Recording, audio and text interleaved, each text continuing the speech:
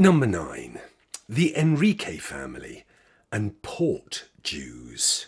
Most Jews who settled in the free port of Marstrand came from Copenhagen. Many came from Northern Europe, but some Jews are registered as Portuguese. The Portuguese, or Sephardic Jews, came from the Iberian Peninsula.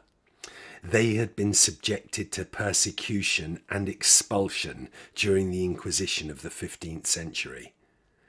The majority of these Jews engaged in international trade at sea. They settled in port cities such as Amsterdam, London, Trieste, or Hamburg. In research, these Jews are called Port Jews. Where you stand now, the merchant Bendix Moses Henriques lived. Bendix was born in Denmark in 1725. Since his grandmother Esther came from a Sephardic Jewish family, the family, in contrast to the so-called German Jews, had special privileges in Denmark. Bendix engaged in trading activities in Copenhagen before moving to Marstrand in 1786. At Marstrand, he bought a property for 1,300 riksdaler. In addition to doing business, Bendix played a central role in the Jewish community at Marstrand. Among other things, Bendix was a circumciser, a mohel, and a ritual kosher butcher, shochet. Bendix Moses Henriques left Marstrand before the abolition of the free port in 1794 and settled in Gothenburg. From 1790 onwards, he was a registered tradesman. Until his death on January the 21st, 1807, Bendix was the director of the Gothenburg Jewish congregation.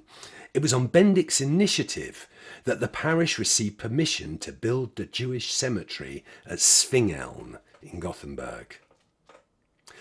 Did Bendix Moses Henriques have any family? Yes. Bendix Moses was married twice and had a total of 9 children.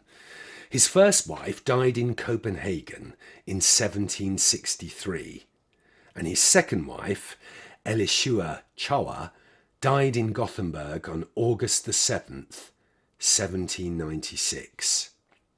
The son, Samuel Henriques, 1765 to 1816, stayed for a short period at Marstrand, but in 1792 received a certificate of protection as a trader in Gothenburg.